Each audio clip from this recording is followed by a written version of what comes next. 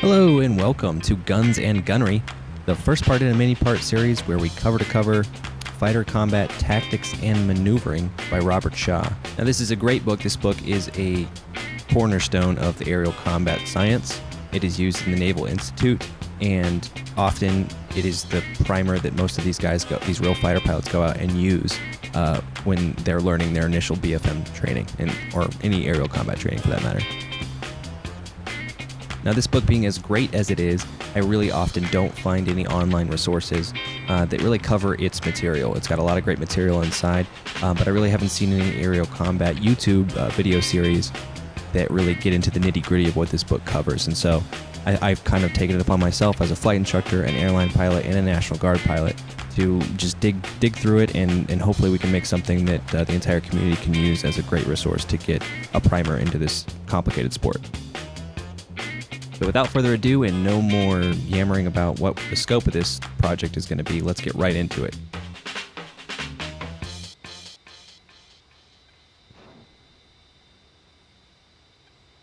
When we talk about aerial combat, typically what we think of is the typical dogfight. That's two aircraft maneuvering, trying to get on each other's six. But what this book, and what I think is a more valuable perspective, is to think of aerial combat as simply the aircraft is a tool being used to maneuver a weapon into a weapon solution, right? The aircraft is not the weapon, simply a means to situate a weapon into a firing position.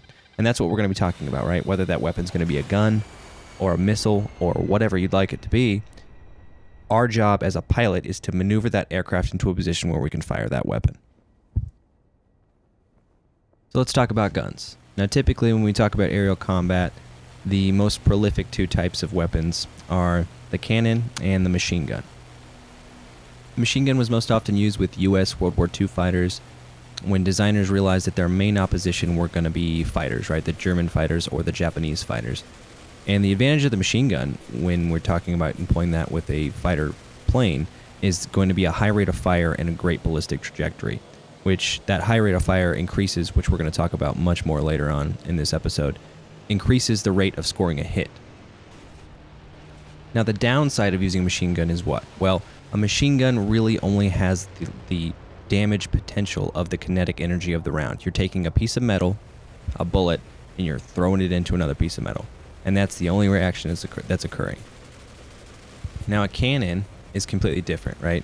It uses an exploding round that is often much larger. We have 20mm cannons up to 40mm cannons in World War II. The A-10, it uses a 30mm cannon.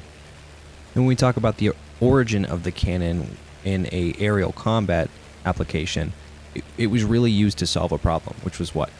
In World War II, the aircraft got much faster. And we needed a way to do as much damage in the shortest period of time as we could. So that's when we developed using, hey, let's use explosive rounds.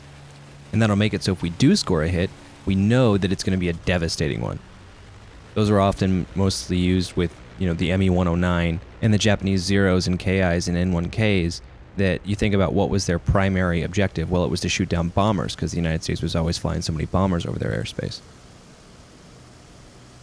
So those are really the only two types of guns that you're going to expect to find in a aerial combat situation. But another interesting characteristic is often where they're mounted. When we talk about where we can mount guns, well, if we were talking about B-17s, we could be mounting them everywhere. But traditionally in a fighter sort of application, you're either going to have a cowl-mounted gun that shoots either through your propeller or just on your nose if you're talking about a jet aircraft, or a wing-mounted gun. And a wing-mounted gun has an interesting set of problems that occur when you mount those weapons on the wing. So wing-mounted weapons have the problem of convergence, right? We have to point those weapons at a single area of space, right? There's two main ways we can solve that problem, right? We can use point harmonization, which is when you take every gun and you mount it at a specific range at a specific point. And the problem that occurs when you do that is it's very hard to kill people, right? Because you have to have, for maximum lethality, you need not only that target to fly through those bullets, but it needs to fly through those bullets at that exact range. And you can see where if you have a cowl-mounted weapon, it's irrelevant what range, right? You have maximum lethality at all ranges. Most World War II fighter pilots on the American side using the Ma Deuce, which was the 3 and 3 50 caliber machine guns, the Brownings, found it very difficult to score a hit because you had, if you're using point harmonization, you had to get them at that specific range. So a lot of them use the alternative method, which would be pattern harmonization. And that's when you treat your gun cluster more like a shotgun. Instead of aiming every single barrel at a specific point, you stagger them, right? So you have one set at 300 yards, one set at 350 yards, and one set at 400 yards. And that creates a spread. And while not nearly as lethal as if you would have got them right on that point, it drastically increases your chance of scoring a hit on the enemy. And that's really what it comes down to, right? Is when we talk about guns-only fights, we're really talking about one of the most important aspects is accuracy. So much so that a lot of these World War II pilots would come back saying things like, the maneuvering side of the fight was took a back seat completely to the gunnery. If you're only able to maneuver into a situation where you get one opportunity to fire your weapon, but you meet that opportunity every single time and score hits, you're often going to find yourself performing much better than a pilot who is able to maneuver but seems to miss most of their shots, right? It doesn't matter if you can give yourself 8 snapshots in a one-on-one engagement if you miss 6 of those, and your opponent is only able to get 1 shot but instantly kills you. The last thing we need to talk about when we talk about guns just in and of themselves is the gun lethality table.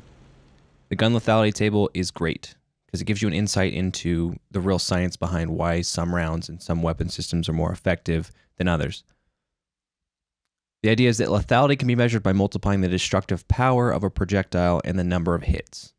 Now, what is destructive power? Well, we measure destructive power as the kinetic energy, which is half the mass of the bullet, times its velocity. And typically what you would need to accurately solve this problem is you'd need impact velocity, which is very hard to measure, right? So what we use typically is muzzle velocity. The muzzle velocity times half the mass gets you damage potential. And the observant out of there will say, well, okay, well, what about cannons, right? Well, cannons explode. How do we measure the explosive damage? Well, this chart does not do that. It is not going to account for the additional damage that a cannon shell will do when it explodes. So while that is a limitation of this table, it still lets you accurately look at the damage lethality, the damage potential between cannon shells. But it is going to underrate the FL of those cannons in comparison to the machine guns. So when you're looking at those figures, don't compare a cannon's FL directly to a machine gun's FL because, again, we're not using the explosive energy from that shell in the calculation. So this is a great, insightful table, but it does have other limitations other than the cannon stuff. And that's going to be, it doesn't account for very obvious things, right? It doesn't account for the P-51's gyroscopic gun sight, which we're going to cover later, right? That's going to increase your chance of getting higher hits, right? So while lethality in a vacuum is a valuable piece of information and something definitely to consider, there's oftentimes other factors like maneuverability of the aircraft and the gunnery gun sights that can greatly increase the lethality of a weapon system, and then by that I mean the entire aircraft as a whole. Now, that being said, there is a particular characteristic of a gun system that often is paramount to the others in real aerial combat, and I will admit that that's not typically the case necessarily in simulators. DCS is pretty good about it. I've played some others that, despite the low rate of fire, cannons are the name of the game. But in real aerial combat, rate of fire is typically king, right? Because we talked about previously, accuracy is more important oftentimes than aircraft maneuverability and the maneuvering of the aircraft itself. And additionally, rate of fire is often more impressive and will get you better results than the lethality of the round. Because the more shells we can put out, the higher chances of scoring a hit, right? If I can do 3,000 rounds a minute, if I'm hit you with 50 of them. Whereas if I'm using, a really low rate of fire weapon like the Mark 108 cannon in the ME 109, well, my rate of fire is miserable. And so when my pipper's on you, there's only a few rounds that are coming your way. So now we're going to move on to air-to-air gunnery, which is just going to be the act of actually aiming and firing a weapon and the positions in space those aircraft need to make up to get the gunnery done. To start off, I wanted to read something that I kind of paraphrased from Shaw's book, which I thought was a great intro.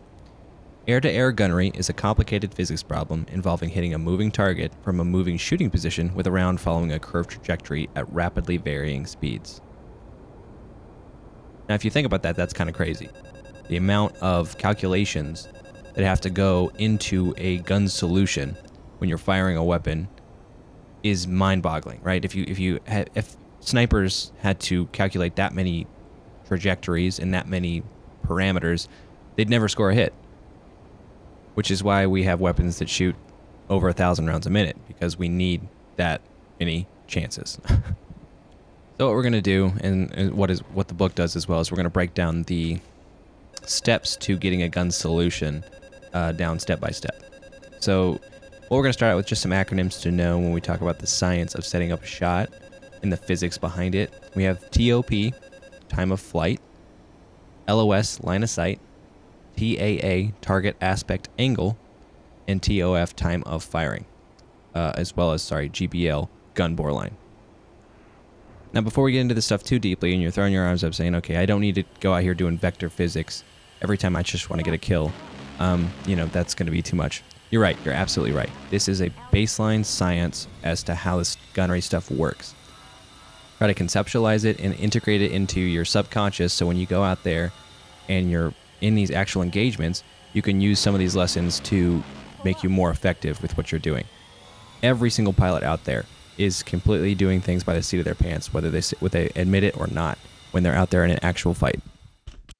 That being said, here's a great quote from Shaw's book by Lieutenant General Gunther Rail, which was the third leading Luftwaffe ace, and he says this: "I had no system of shooting as such. It is definitely more in the feeling side of things as these skills develop. I was at the front 5.5 years, and you just get a feeling for the right amount of lead." And like I said, that's absolutely right. That's exactly the way it ends up being. But still, we're going to go, keep digging through this stuff and make sure that, okay, there's nothing that I'm missing, right? Now I can go out there and be confident that I can analyze these situations that I get into with a scientific eye.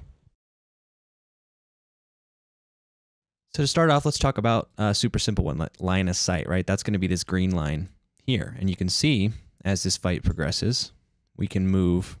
And as this aircraft moves, this is a fight between me and a P-51, that line of sight changes, right? That line of sight moves. Now my line of sight, if I'm looking directly at him, is that line there, right? Super simple.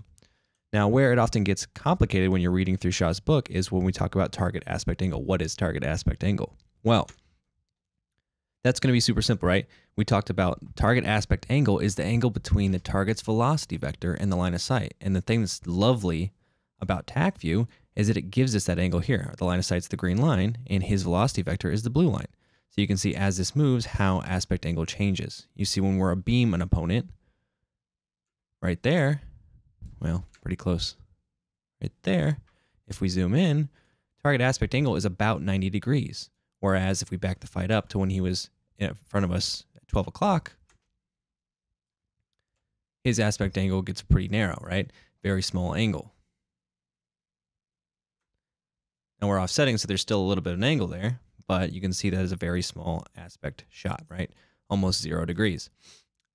Now, if you're on a target 6, right, you can see how that aspect angle is going to be about 180 degrees, because that line is going to be directly behind him, and then 180 degrees is what it would take, right? So that's target aspect angle, pretty easy stuff. Now, as this fight progresses through this rolling type of scissors maneuver, we are going to talk about the few other things. We're going to talk about time of firing, time of flight, and gun bore line, right? So those are all going to be very important when we talk about eventually a lead calculation for our lead angle. We need to know those factors, and they're more often intuited than anything else. So when we talk about a lead shot, we talk about first time of firing, right? That's going to be the exact frame you first see munitions leave the barrel, right? That's the time of firing. The time of firing has to be on mark with time of flight, right? So when we talk about time of flight, TOP, it needs to be the same duration it takes him at crossing speed to move from here to here. We talk about crossing speed, how that's the biggest thing when we're calculating lead. Well, his crossing speed right now is nearly all of his velocity. His velocity now is, well, I don't really have it displaying, but his velocity now, whatever he's doing, is all nearly crossing velocity. If we look through at the HUD, you can see he's moving through my pipper at max rate that he can do. So in that respect, this is a very hard shot. This is called a snapshot. So we've got to calculate that lead for all of his velocity. So the GBL, gun bore line, is the pink line, right? We talk about target velocity vector, but at this point, I'm pretty much unloaded. I'm not pulling any Gs, and the only projectile drop is going to be from gravity and aerodynamic drag. And you can see, let's see, you can even see that I've even got a little of that planned for there, right? You can see that pink line going above his blue line, which is me anticipating for projectile drop. So as he moves through,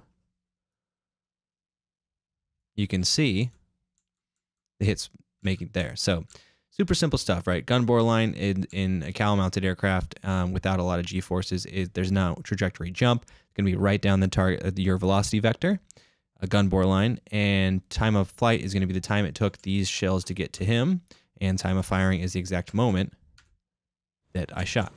Pretty simple stuff, right? So to get an accurate gun solution, we've got to calculate all those things. We've got to get an accurate lead idea of how much lead we want. We have to understand that crossing speed is everything. We have to understand how much he's crossing, how quickly he's doing that, calculate that lead, and then calculate more lead for, okay, how much is my bullet going to drop? How much G's am I pulling? Because if I'm pulling, if I'm in a lot of times World War II gunnery guides would say you want to only fire in an unloaded situation. You only want to fire your weapon if you can fire that without any elevator at all, right? Well, that's impossible. We know that, right? A lot of opportunities that are great opportunities to kill an opponent are going to happen in a G'd situation where you're loading the aircraft. So we got to calculate that drop as well. And if we can do all of that, and then we get a trigger pull, time of firing, and a TOP, the path time of the projectile, and then nothing happens from the moment we did that to the moment we pulled, then we'll score a hit. So that's really the basis of it, right? We have to understand those parameters in order to calculate the lead that we need to calculate.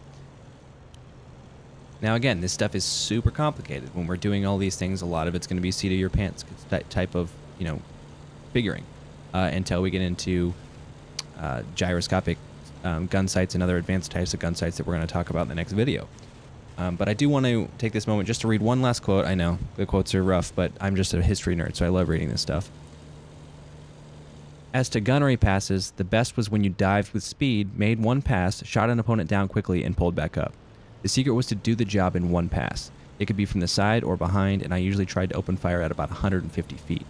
And that's Major Erich Rudolfer of the Luftwaffe. Now, if you think about that, 150 feet, that is nothing. That's fill your windscreen with the enemy and then just pull the trigger. So a lot of these guys, with as complicated as this stuff and the technology that they were using, they still found it most effective to just fill the windscreen with the enemy.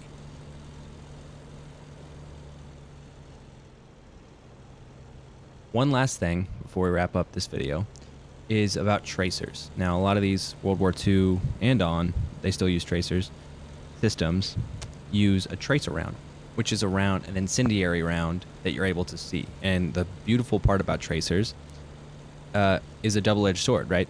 A tracer lets you see your bullet drop. It lets you see the trajectory of your round, it enables you to correct your lead, right? If you see your tracers going underneath your opponent, you can walk those tracers up to your opponent. That's great. Problem that occurs is that if you miss, right? If you miss an opponent that is previously unaware of your position behind him, and those tracers go over his canopy, he's going to know he's being fired at and immediately go defensive, which greatly complicates your situation. So if we're going back to Erich Rudolfer's idea of, just jump attack people and fill the windscreen, well, if you've got tracers on and you're using them, you better not miss, right? That's all for our first section on air-to-air gunnery. Pretty basic stuff, just kind of setting out the framework for what we're going to use when we expand on everything in the next section. We're going to get into gun sights and more tactics and specific things like that. So tune back in next time. Have a cup of coffee with you. We're going to get even deeper into this stuff.